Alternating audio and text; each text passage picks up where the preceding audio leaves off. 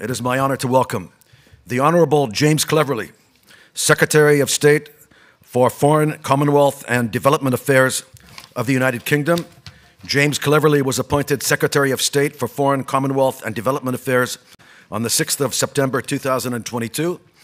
James was previously Secretary of State for Education from July 2022 to September 2022. Before that, James was Minister of State for Europe and North America in the Foreign, Commonwealth, and Development Office, FCDO, from February to July 2022. He was also Minister for Middle East, North Africa, and North America from September 2020 to February 2022. James was first appointed as a Joint Minister of State for Middle East and North Africa in the Foreign and Commonwealth Office and the Department for International Development on the 13th of February 2020. James was Minister without portfolio from July 2019 to February 2020, and Parliamentary Undersecretary of State at the Department for Exiting the European Union from April 2019 to July 2019. He was first elected as the Conservative MP for Braintree in May of 2015. Thank you for coming to Israel. Thank you for coming to this conference. And thank you, United Kingdom, for being a loyal and good friend of the State of Israel.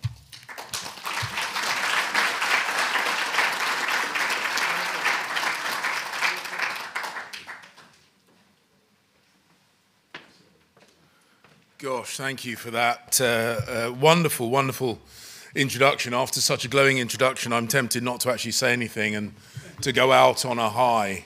But look, thank you very much for those kind words, Jonathan, of introduction. And more importantly, thank you for inviting me to speak with you here today. This summit, the work that this summit is doing, is incredibly important, not just to your country, not just to the region, but of course also to the United Kingdom, and frankly, by extension, to the wider world, because countering terrorism, sadly, remains as much of a challenge today as it did when this university first dedicated an institute to focus on it just before the turn of this century.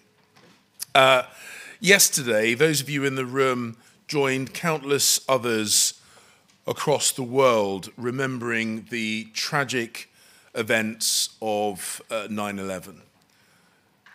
It's in some ways hard to believe that that was 22 years ago, but at that terrible time, almost 3,000 people, Americans and of course others, lost their lives at the hands of a brutal, vicious, unprovoked terrorist attack. There were 67 British nationals who died on that day, and 5 Israelis were also amongst those who lost their lives. And it was one of those events, I am sure, where all of us remember exactly what we were doing when we saw the news. I remember I was in the commercial world. I was in the publishing industry. I was a sales guy, sold advertising in the publishing industry. And I worked on a big open plan sales floor in Soho, full of buzz, full of energy, full of excitement.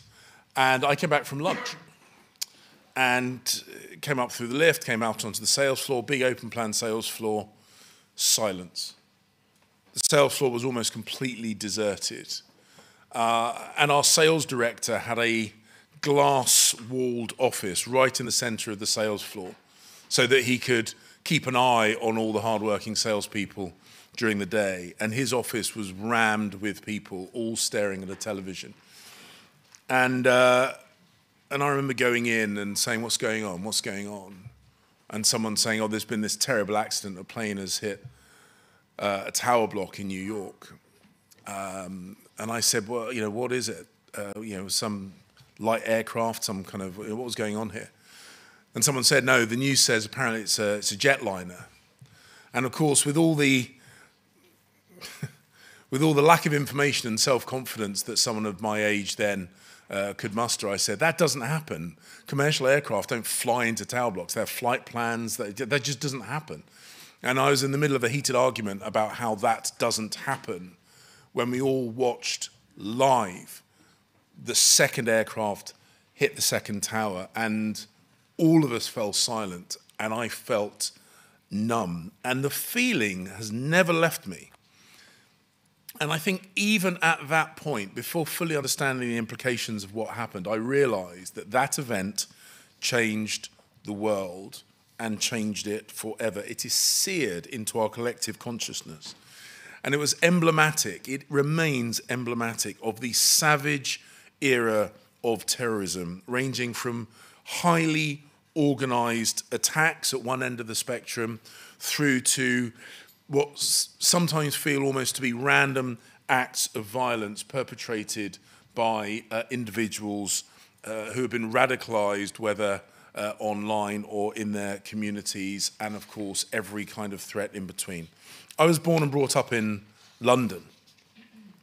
And like all Londoners, I remember, again, seared into my memory exactly what I was doing, exactly where I was, exactly what I was thinking when I heard about London's 7/7 bombing attacks, where 52 innocent victims met their death at the hands of Islamist terrorists. And of course, terrorists, we know, pursue a range of goals, and they operate across the world. And their terrible attacks have plagued the lives of people across this region for decades. The sad truth is that violent attacks like this are nothing new to you and the people of this region. Only a few months ago, the UK and Israel were sadly united in grief following the horrific murder of British Israeli citizens Lucy, Maya, and Rena D. And I've had the opportunity to meet with Rabbi D on a number of occasions, and his stoicism and strength is a genuine wonder to behold. But as everybody here knows, that is sadly not an isolated incident. It wasn't an isolated incident. And over time, the threats we face have evolved. But so, of course, has our response. And by acting together, by acting internationally, we have been able to reduce, although sadly not eliminate, the threat of terrorism, and our collective work and cooperation has saved countless lives. Terrorist networks are more fragmented than they have been previously. Most organized terrorist groups focus their activity now on whipping up discontent and anger and grooming others to act on their behalf. They target individuals who are already present in countries and try to encourage them to act violently on their behalf. But even if the terrorists' approach has changed, the fundamental challenge sadly remains the same. Terrorists still have capacity, serious capacity, to do us harm, and they are constantly looking for gaps in our defenses that they can exploit. Their methods, of course, have changed, have mutated, but their twisted logic remains timeless, whether it be Daesh or Hamas or extreme right-wing terrorists or revolutionary Marxists. They all insist that their political goals matter more than the lives of their innocent victims. They, as well as their stooges, accomplices, and apologists, insist that their anger justifies the spilling of other people's blood. And that is sadly why they are so callous in their disregard for the sanctity of human life. That's why their logic stands in direct, glaring opposition to our values. And that is why the UK is unequivocal in condemning all acts of terrorism. And we have stood by Israel's side in the face of attacks this year and in the past, and we will continue to do so in the future. In the UK, we have just proscribed the Wagner Group, whose attacks against the heroic people of Ukraine seek to advance Russia's political cause and whose brutal actions across the continent of Africa have caused widespread harm and horror there. And we call upon the whole international community to hunt the terrorists down, to bring them to justice and create a world where terrorists find no support. Because to tackle terrorism, we need the full range of tools. And the strongest of those, the most fundamental of those, is strong relationships. And I am delighted, genuinely delighted. And one of the reasons I am here this week is to celebrate and publicize and shout about the strong bilateral relationship that the UK has with Israel. And earlier this year, you celebrated the 75th anniversary of your modern, your most modern, what's the word I'm looking for?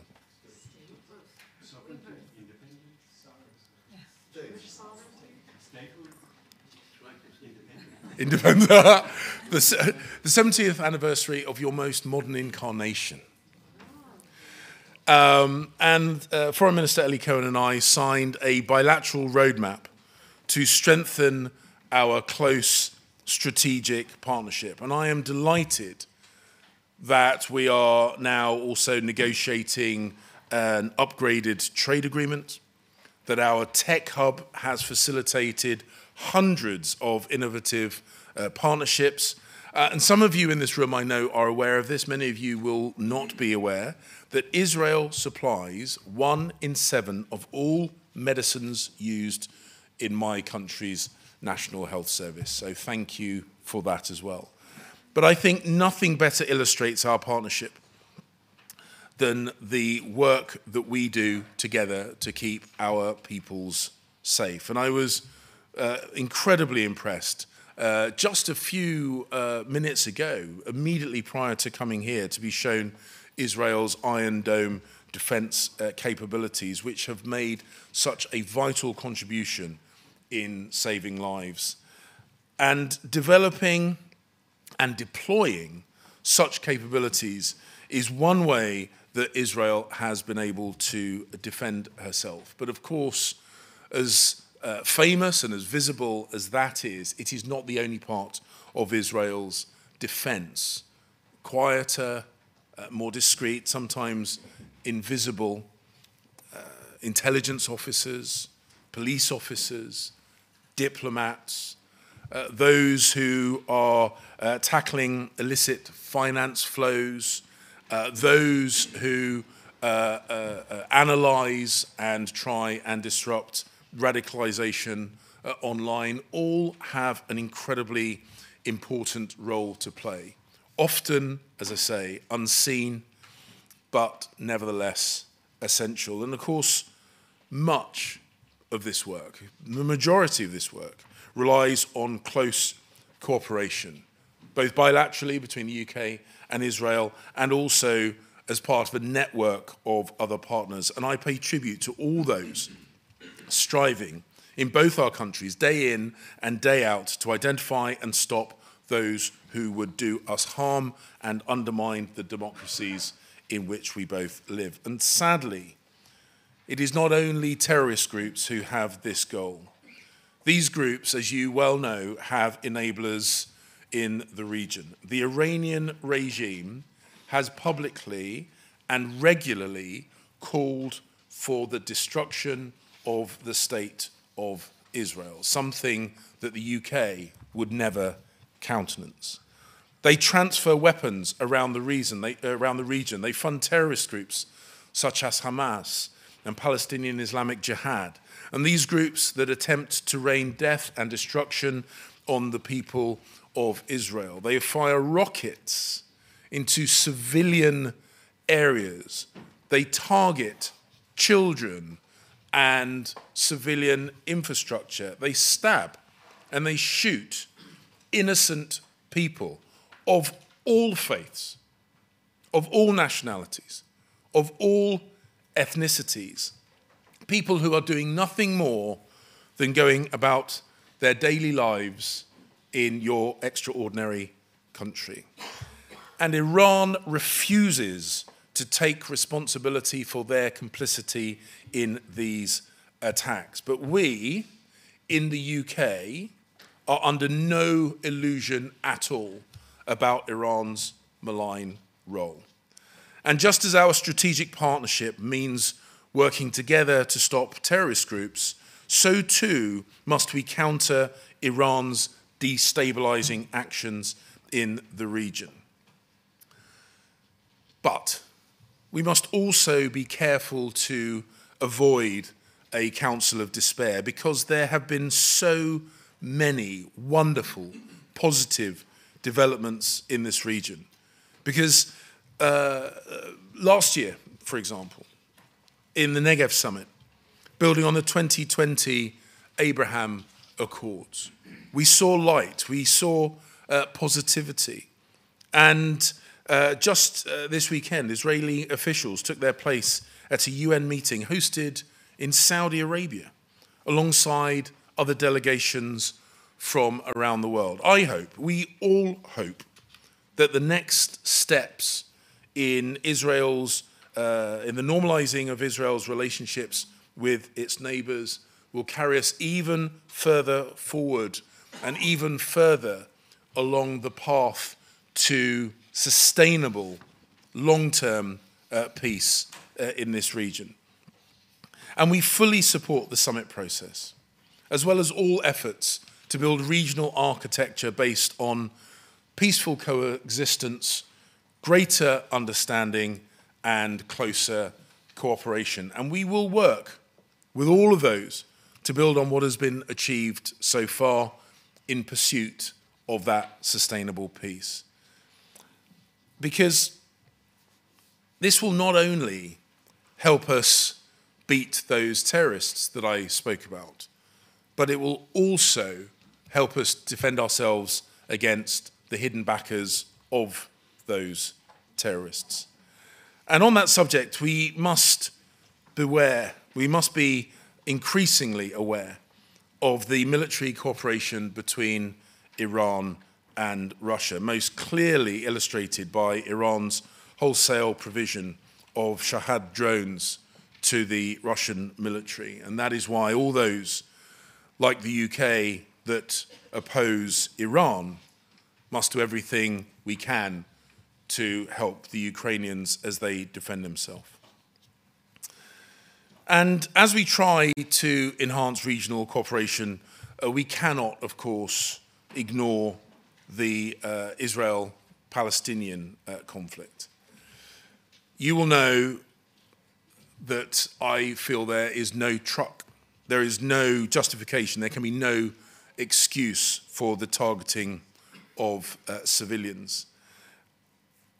But we do not need to share or endorse the twisted logic of terrorists to understand that a two-state solution is the best, perhaps the only route to a genuinely sustainable peace in the region.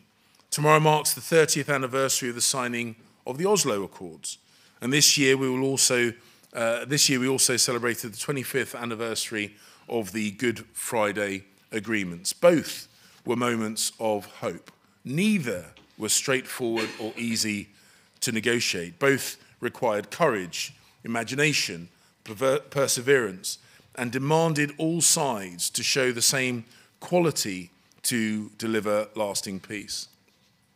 In Northern Ireland, the shadow of terrorism has not completely gone, and of course the troubles were not the same as the situation here. But what that example does show me is that the first step is always the hardest. And it is only by reconciling with those with whom reconciliation seemed unthinkable can peace prevail.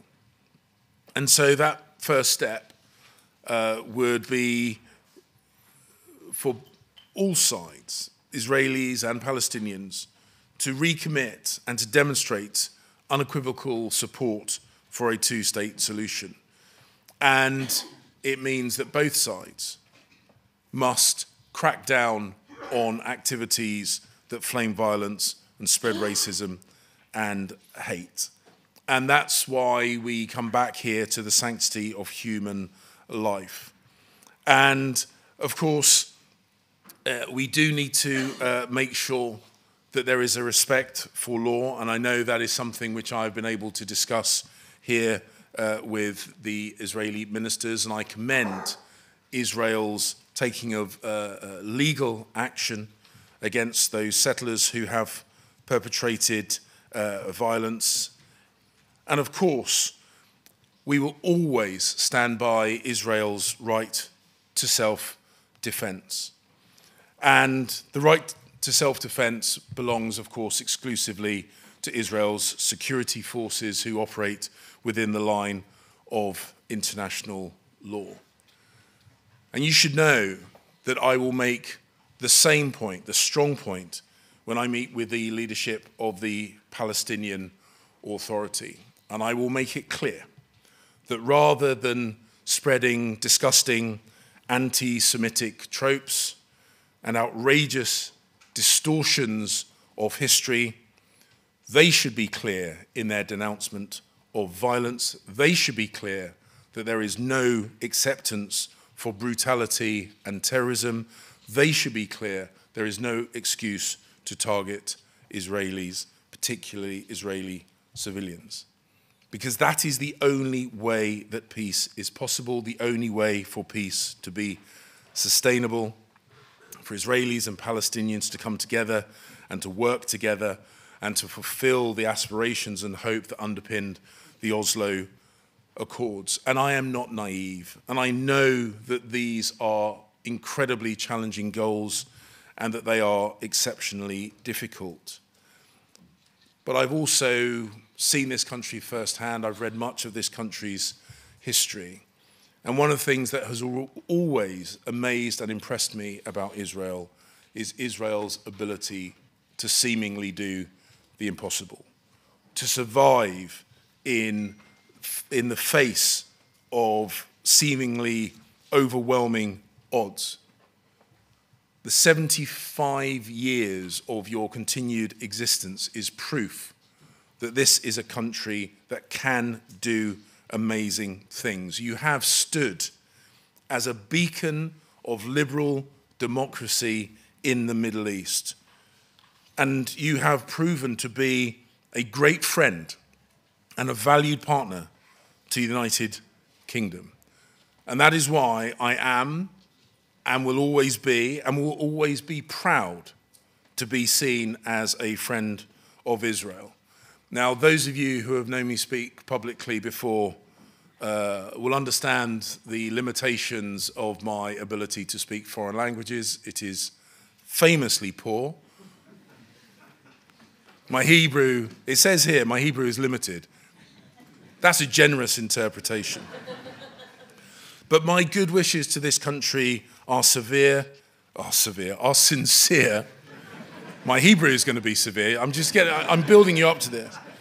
But my good wishes are as sincere as they are heartfelt. And I've been trying to avoid this moment, but give me a traditional Israeli warmth for my terrible Hebrew. Shana Tova v'Hag Shamash. Toda Rabba. Is that right?